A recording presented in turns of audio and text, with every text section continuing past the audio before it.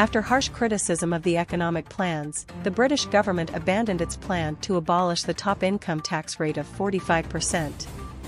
We decided that the abolition of the 45% tax cut in income tax did not align with our mission to tackle the challenges facing the country.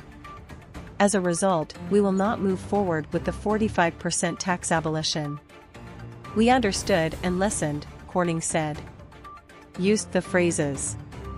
Kwarteng announced on September 23 that it is preparing to implement tax cuts totaling £45 billion, aimed at benefiting the wealthiest in the country. The tax cuts also included the removal of the 45% income tax levied on those earning more than £150,000 a year. This situation caused the sterling to lose strength with the increase in the expectations that the country's external debt would increase, causing turmoil in the markets. The impact of the ongoing Russia-Ukraine war on energy prices and recession concerns also increased the pressure on the sterling. The Bank of England had to step in and announce a bond buying package. On September 22, the bank raised the policy rate by 50 basis points to 2.25%.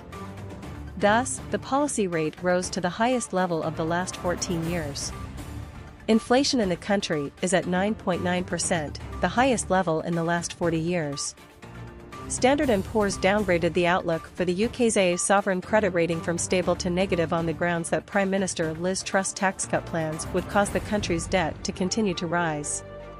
The International Monetary Fund, IMF, also stated on September 27 that they were closely following the latest economic developments in the UK and were working with the authorities, and that they did not propose large and non-targeted fiscal packages, given high inflation.